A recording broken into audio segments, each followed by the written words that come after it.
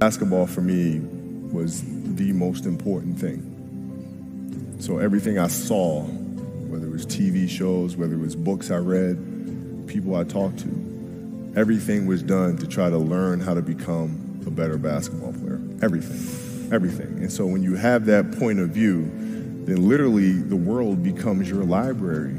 The world becomes your library to help you improve your craft, better your craft. Yes, indeed. So because you know what you want, the world's giving you exactly the information you need to become better at it. Because you know what you're looking for.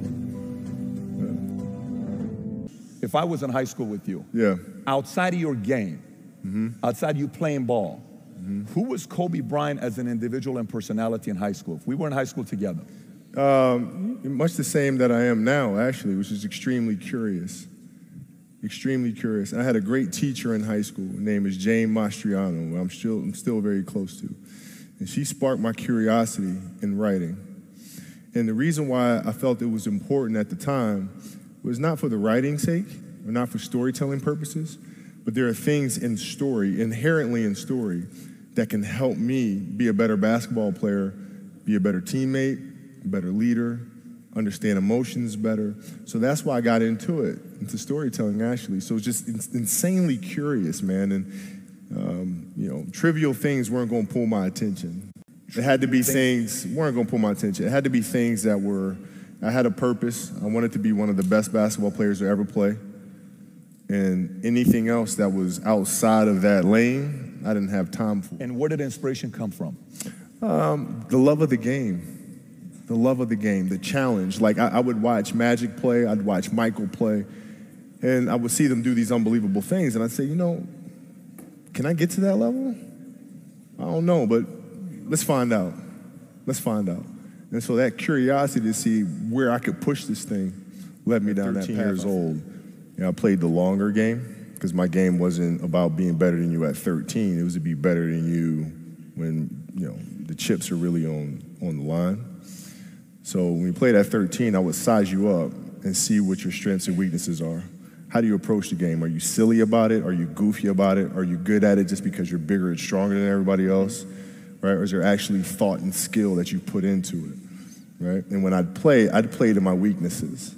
I wouldn't play to my strengths. I played to my weaknesses. Because when you're playing summer basketball, there's so many games.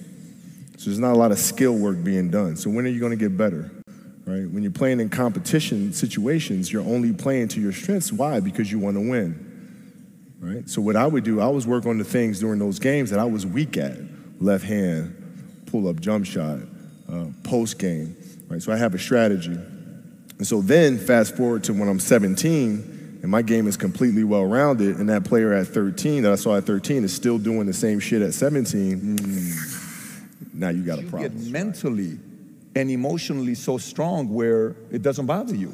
Well, you got to look at the reality of the situation.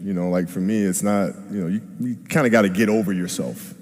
Like, it's not about you, man. Like, okay, you feel embarrassed. You're not that important. Like, get over yourself. That's where you go. Get over yourself, right? Like, you're worried about how people may perceive you, and like you're walking around and it's embarrassing because you shot 5 air balls.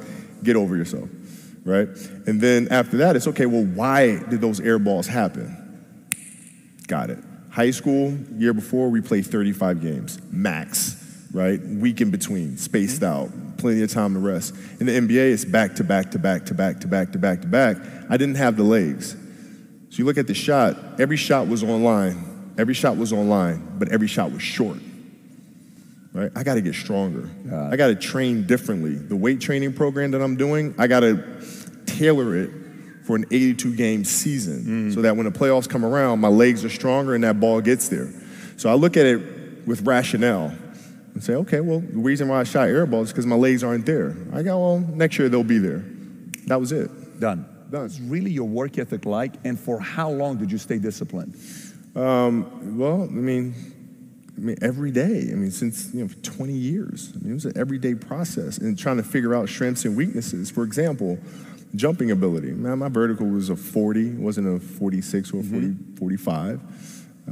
My hands are big, but they're not massive, right? So you got to figure out ways to strengthen them so your hands are strong enough to be able to palm a ball and do the things that you need to do. Quickness, I was quick, but not insanely quick. I was fast, but not ridiculously fast, right? So I had to rely on skill a lot more. I had to rely on angles a lot more. I had to study the game a lot more. And but I enjoyed it though. So like from the time I can remember when I started watching the game, I studied the game, and it just never changed. How to create momentum shifts, where momentum shifts come from, all this sort of stuff. And then studying outside of that, right? Looking at different industries, looking at conductors, looking at writers, looking at actors and how they get into character, and then how do they keep themselves in that mental space. So looking at different industries, looking at nature itself, and learning from that and how you can incorporate that into the game. Man, it's a lot of study. If I'm buddies with you from high school, if I'm a cousin of yours, what happened to our relationship? How did that gravitate when you went into the league and you're determined to become the greatest, or you're determined to become one of the greatest? What happens to our relationship? Oh, it suffers. It does suffer. Oh, yeah. Okay. Yeah. And you understood that. You were okay with that. Well, yeah. And the people that love you, like friends and family, like they know that about you. Got it. So they let you be you. And when you reconvene, you pick back up where you left off. But make no mistake about it, everything in between is lost, right? So those long-term relationships, the commitment of time of, taking vacation. Like I see a lot of players take vacations with other players that are close friends. And they'll just take vacations just to take vacations, or just hang out just to hang out. Like I never did that. But it was a choice. Not though? Why didn't you do that? Well, because when I retire, I didn't want to have to say, I wish I would have done more.